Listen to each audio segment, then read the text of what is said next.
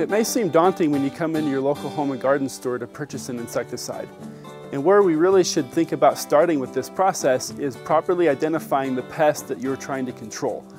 Getting a proper ID on the pest that you're trying to control will allow you to then pick the proper product that is going to be most effective and also be appropriate for use in the location where this pest is found.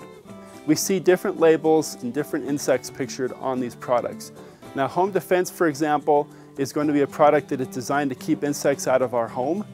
These products behind me would be specific to treating pests on your trees or shrubs. We have other products that are listed specifically for control of insects on ornamentals, and others that are listed as safe to use on our fruits and vegetables. Take into consideration the active ingredients on those products. Just because products have the same active ingredient doesn't mean that that product can be used in the same location as another product, because the formulation may be different or other factors. And it's important to read the label not only for location, but to make sure your pest is listed as controlled by that product.